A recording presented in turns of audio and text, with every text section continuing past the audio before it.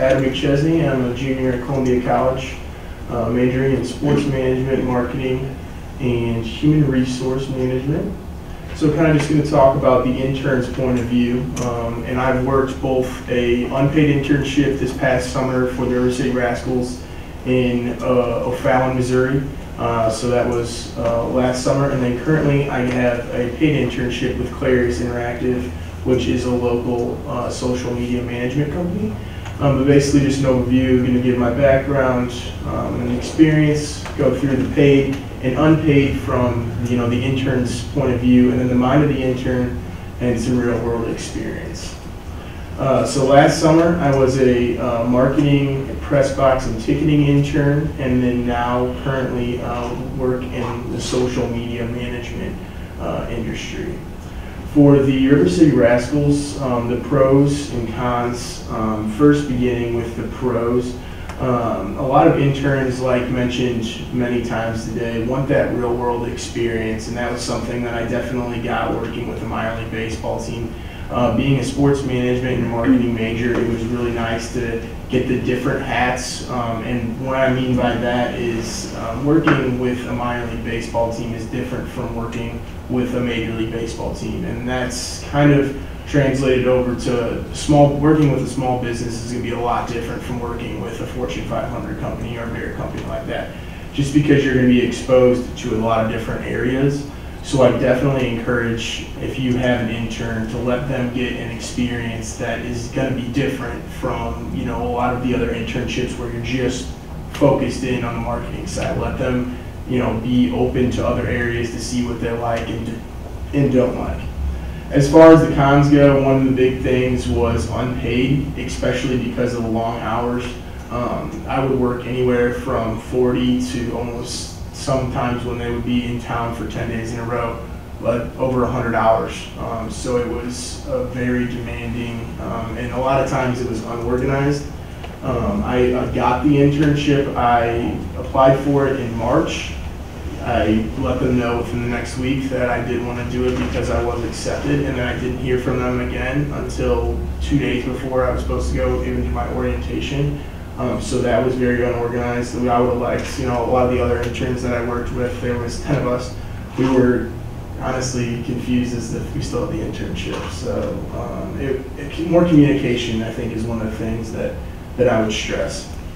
And what I just started this Clarius Interactive internship just of last month, so all I have so far is really good things about that.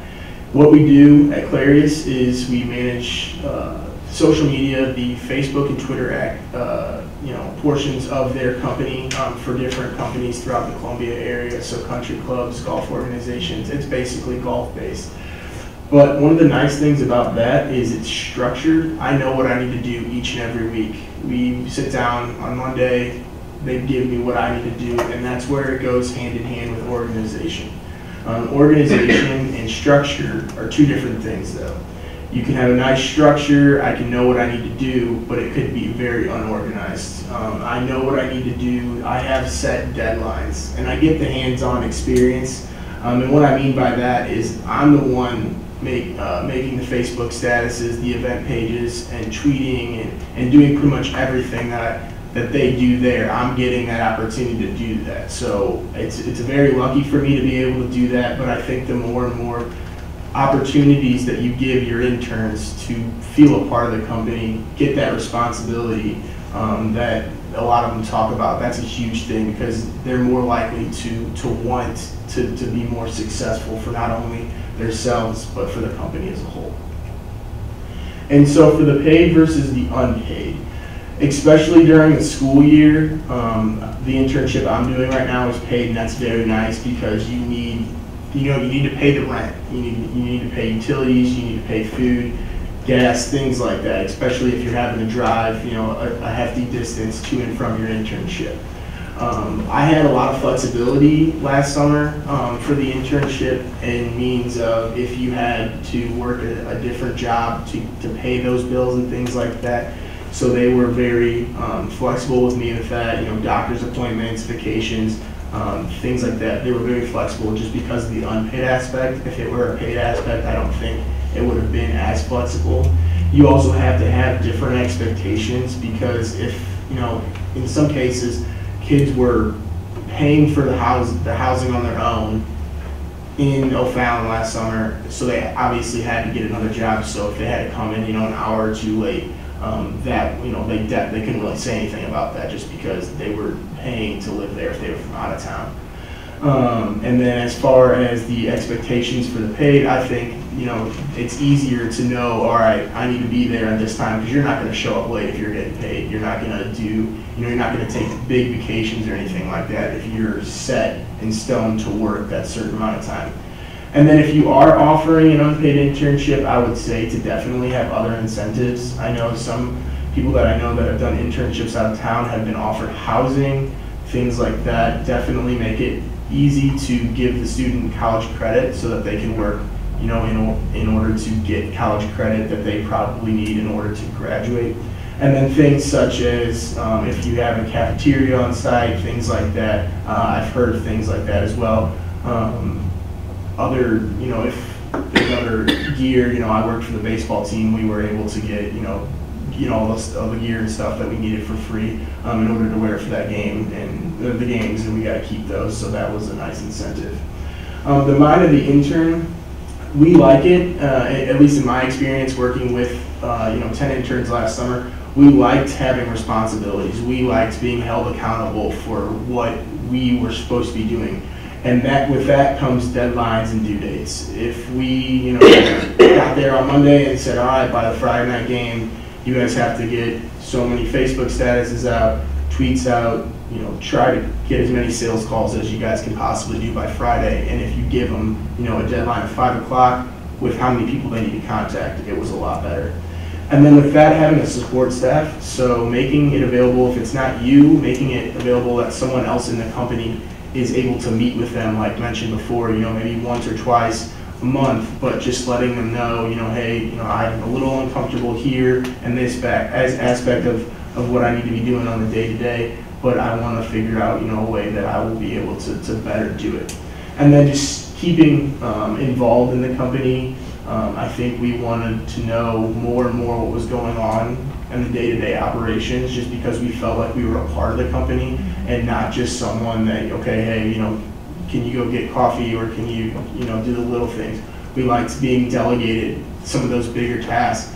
And one of the things that, like in my internship right now, I feel like they were able to delegate. They knew who I was. They knew what I was capable of. They were able to delegate some of the bigger tasks to me just because they knew what I had brought to the table and things like that. So I think that if you're feeling, that you might not be able to trust the intern that you have, I think once you know who they are and know what they're capable of, it's easier to delegate, and it helps. It takes a lot off your plate.